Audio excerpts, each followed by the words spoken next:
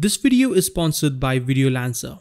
Today I'm going to show you guys how to create a very cool and unique looking text animation inside of After Effects. I am Nikhil from Dope Motions, and without any further ado, let's get started.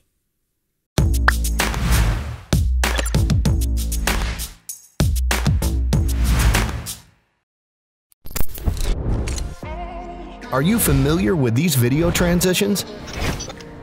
Certainly you are. Nowadays, they are the most popular transitions on YouTube. VideoLancer motion designer who developed them have created more than 3,000 of such handy seamless transitions for After Effects as well as for Premiere Pro. Try them now. Free versions are available for all subscribers of VideoLancer channel. Links for downloading in the description. Alright, so here we are in After Effects. Let's start by creating a new composition. I'll make this 1920 into 1080. Let's make this 30 FPS and 10 seconds long. I'm going to call this title.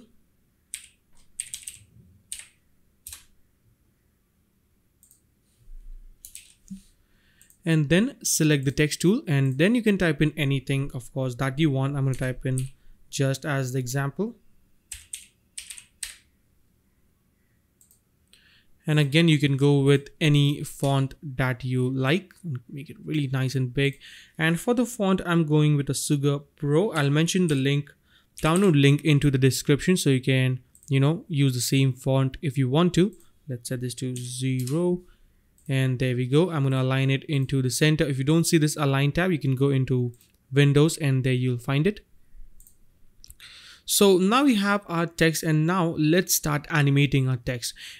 So what I can do is I can go into the drop down menu and go right here into the animate, and now we can start adding properties to our text, which is very simple. So if I go into the animate option, you can see we have different number of properties to choose from. So first, let's play around with the position. Now position will help us, as the name says, to adjust the position of our text. But now we also want to make our text 3D. So now I can go into my range selector and animator 1, and now you can see we have a different add-on property to our animator. So I can go right over here into the properties section and enable the per character 3D, and then I can adjust the position however I want to adjust. So I'm going to bring that out of the frame, and this is going to be our starting position. So to end the position or to place it into the position that we want, we can play around with the offset just like so, right? So I'll set this to 0 for now and hold shift and drag the position unless the text is out of the frame. And then I can create a keyframe on the offset, go to around 2 seconds and set this to 100. So now you can see we have a pretty simple animation. To give it a bit more ease, what I can do is I can go into the advanced properties and turn the shape from square to ramp up. Now this is going to make things a bit more smoother, but still it's not working the way we want because the offset is set to 0. Now we need to set the offset to -100. So now we have this very nice animation, but still it's not perfect. So what I can do is I can go into the ease low and set this to 100. And now we have this nice and subtle text animation. Now to give it a bit more detail, what I can do is we can add more and more properties to this. So we have the animator 1. What I can do is go ahead and add a property of, let's say, maybe a rotation. So you can also rotate this up just like that. So we will have a minor rotation as well, which looks pretty cool, but I think I'm going to keep it at around 12 degrees because I want it to be very subtle, just like that. Also, what I can do is go into the add property and add a little bit of blur to this. So I'll add a blur property. So now you can see as we are stacking up the properties, every property is getting stacked up under the range selector 1. So I can give it a little bit of blur, so maybe around 5 pixels. So now it gives a feel of out of focus, and as it comes into the place, it's coming into focus. So it gives a, fake focus or fake depth of field. So you can set this to 10, and now you can see we have much more depth into our scene. So it's very simple and easy to create. And one more cool thing that you can do is to make it look more complex. What I can do is I can go into the range selector, advanced properties, and turn on the random order. So now we have a very unique text animation.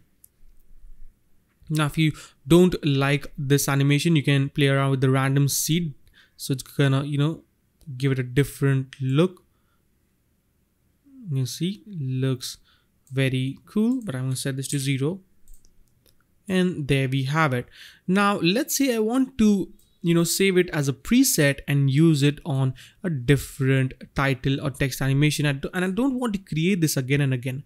So what you can do is, let's close this up, make sure the animator 1 is selected, then go to animation and save animation preset. Now in this case you can save it to wherever that you want. So here I have created a folder which contains all of my favorite text animation preset. So I'll call this unique and save that up. So it's going to take a few seconds to save, and there we have it. So now if I select any text, let's call this text animation. Let's align it into the center. I can go into my Windows effects and presets, animation presets, user presets, and there we have our Toco folder and we have our unique text. So I'll move the time indicator at maybe around at the very beginning, let's say, and drag it onto our text. And there we have our very nice and simple text animation. So yeah, that was a very quick and easy tutorial today, guys. I hope you enjoyed this. I hope you're having a great holiday weekend and wish you a Merry Christmas. And I will see you guys in the next video. Till then, take care. Thank you so much for watching, and don't forget to stay raw, stay creative.